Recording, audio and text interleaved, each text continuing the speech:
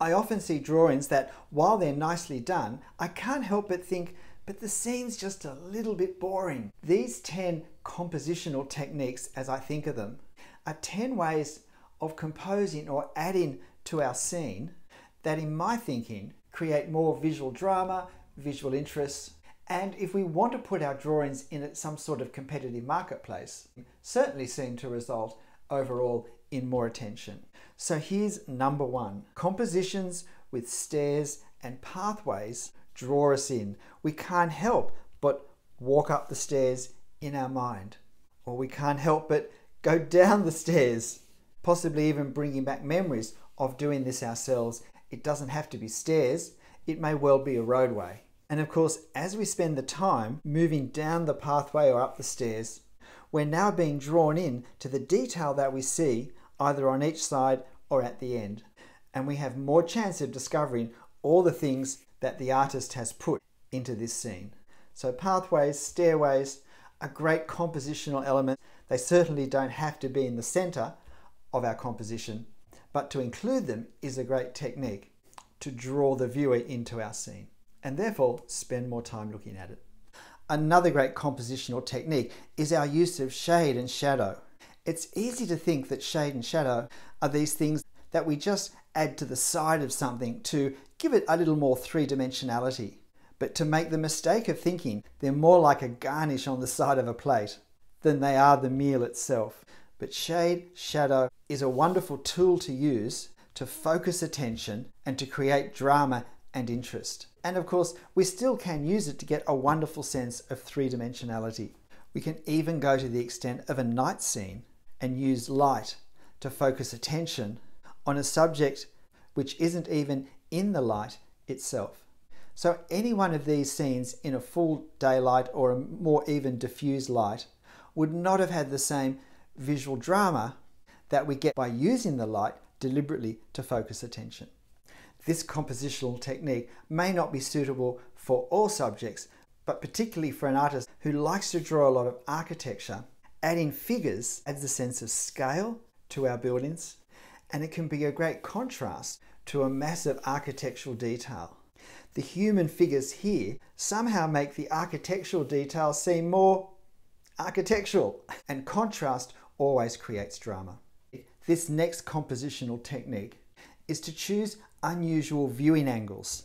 Try looking up almost from underneath a scene that normally would be drawn from further back, looking more straight on, or looking down on something that normally we don't get the opportunity to look down on, that we're normally looking up at. Or it might be looking across at eye level at a part of a building that normally we are looking up at, and instead we're looking down at a part of a building that normally we're looking along at eye level. So taking a familiar scene or a familiar type of scene, but giving us a viewing angle, giving us a perspective that's unexpected, pulls our attention in as the viewer starts to think, I've never seen it from this angle before, and then starts to explore the detail. Another strong compositional technique to use is what I call framing. It's where we literally use some element of our drawing to create a frame through which we view another part of it. So this archway creates a frame, and while the archway doesn't extend across the bottom, I've used tone to link this gap between the bottom of the two arches and the top of the arch in a visual way. And so this becomes a space which funnels our view to look at the detail that's drawn before. It's attention grabbing, it draws us in, and it creates a sense of drama. And a very similar technique has been used here at the Musée du Louvre. But frames don't have to be quite literally a frame, and they don't have to extend the whole way around. A very common but effective way of framing an object is to view it through the end of the street, where it's framed on each side by the buildings of the street we're looking along. Here, however, it also is framed across the bottom, similarly with a darker tone that extends up both sides of the street, creating a three-sided frame of tone. So some sort of framing helps to focus our attention, and in that time that it does that, we're drawn further in to looking at the drawing.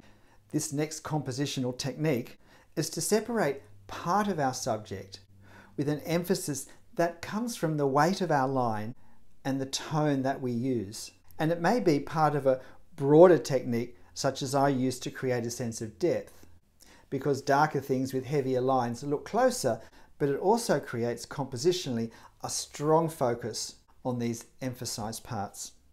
They don't have to be in the center, and even though very dark tonal values are used here, to my perception, the weight of the line and the contrast between the white and the black of the line here makes this a stronger focal point than this.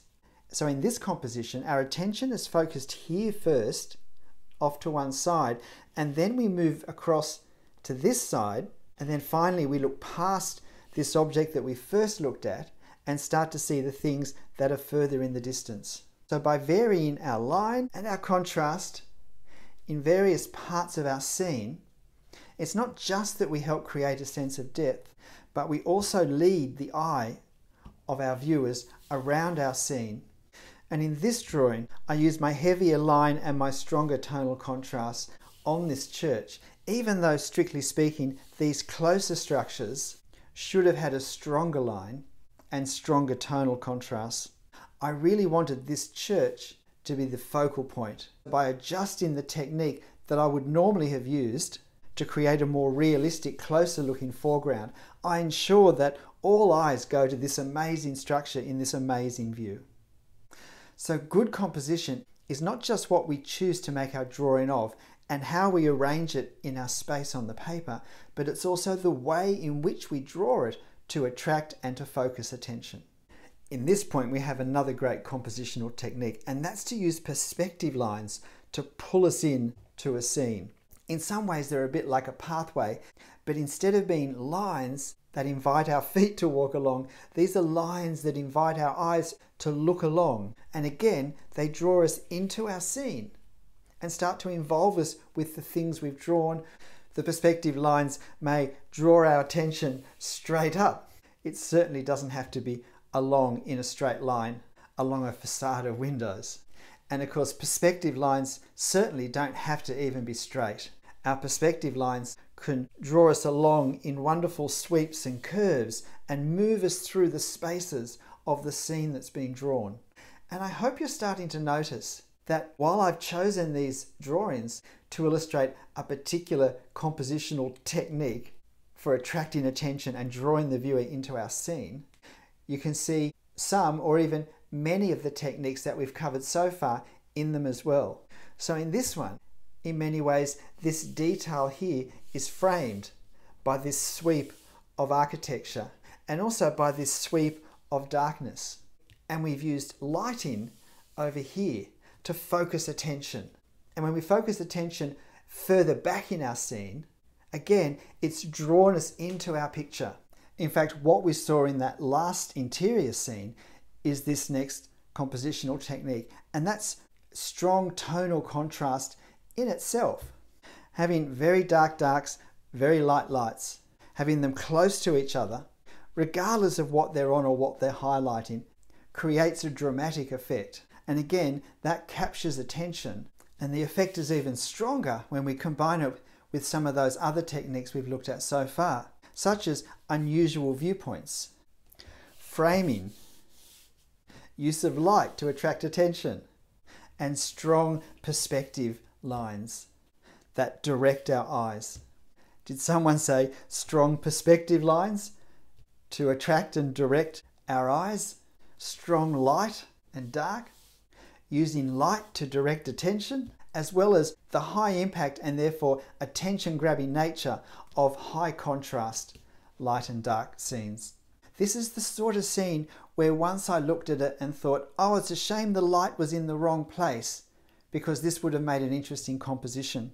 But of course now I've come to realize that the opportunities for using tone of various values creates great compositional opportunities. And so all of our subject is actually highlighted from the sky behind by the tone that's been applied. And the various planes have been separated by the stronger tonal values in the foreground to the background. And this central arch has actually been highlighted by being slightly darker again than the other sides. But again, we can see this framing technique used. We can see we've used figures to give a sense of scale, not just here, but here, and even right back here, so we get a sense of the distance. And we have a highest contrast is between these figures and the sunlight behind this archway, which also focuses attention through the arch, and also, I think, stops the whole thing from becoming just a little bit too gloomy.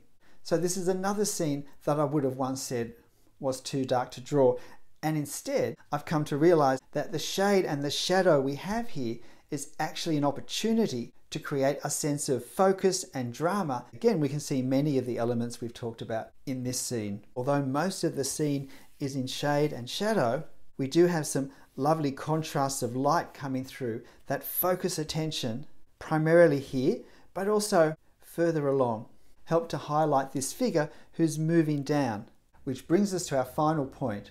And after our final point, I'm going to show you just a few of my drawings which have done well on social media, and to highlight how they've used many of these compositional techniques that we've talked about. And this compositional technique is tell a story. Presuming our drawing has no text, the story has to be told through what we draw. We have to somehow create a sense of characters and of setting and activity. And so here we have young love on a drizzly, wet Paris afternoon. And again, we have the idea of the roadway, the pathway, also to lead us in. We have strong tonal contrasts of the path becoming brighter as the sides get darker, which again makes it easier for us to go up to this point further along the street. Maybe sit for a moment in whatever memories we might have that this sort of scene triggers for us. It could be the story of an artist sitting in Montmartre painting, which again may trigger memories of our own or thoughts about the artist's life in Paris. We've used strong contrast, and we've actually placed our main subject in shadow rather than placing our main subject in the light and having the shadow behind. And by flipping the expected way of, if you like, organising the lighting in our scene, we've created a little more focus and attention. Or it may be something a little more heartwarming, as in this scene, which to me is a father and son setting out for a day's activities somewhere in Paris, or maybe going out of the city for a day. As well as the idea of a story, there is the idea of the path moving through, drawing our eyes as well. We have used lighting to both highlight the path and therefore the journey, but also in the shadows behind to highlight the figures. This is not a point I've talked about, but using trees and foliage as a contrast to architecture is also another great compositional technique to create textural interests, which the cobblestones do as well. And the perspective angles all lead to this next stage of the journey. So let's just quickly look at now a couple of my drawings and see how they pull many of these elements together. So what can we see in this scene? We have our pathway to draw the eye. We have strong lighting to focus our attention into this pathway. We have people on the pathway whom we can join on their journey. But we have a very clear central character, lead role if you like, and he creates this sense of story, and he's highlighted both by the dark shade on him and the dark shadow that he casts. We have framing, and that framing is strengthened by the dark shade that we have there and the shadow that they cast on the street. And we have perspective lines that also help focus our attention down into this central part of the drawing. The strong light-dark contrast so close creates a strong sense of drama, and this is a very strong composition and compositional technique which really grabs attention.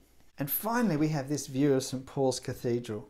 So here we have an unusual angle. We're looking down over the top of a dome that we're normally looking straight on, pretty much from a sideways view. Instead of looking up at the spire, we're looking down at the spire, and we're looking down at a roof that we normally never see. So we have this unusual perspective. The perspective angles also funnel downwards into this street section here.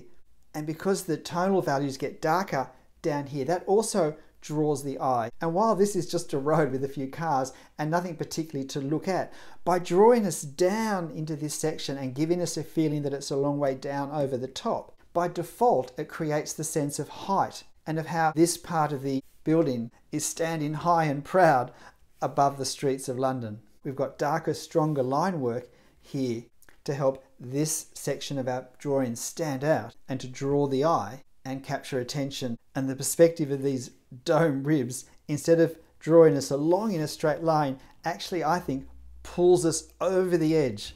I always feel like I'm on a slippery dip, about to go, whoa, into the scene.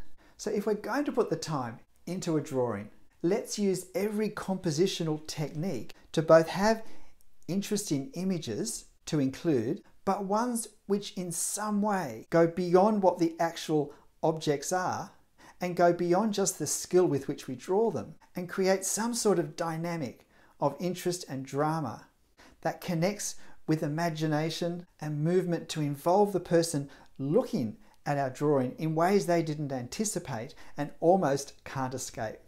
G'day, I'm Stephen Travers. This is one of my most popular drawings I've ever posted on social media. How many of the things we've talked about can you see here? I hope this has been helpful. Whatever you're drawing, however you're drawing it, have fun. I'll see you next time. Bye.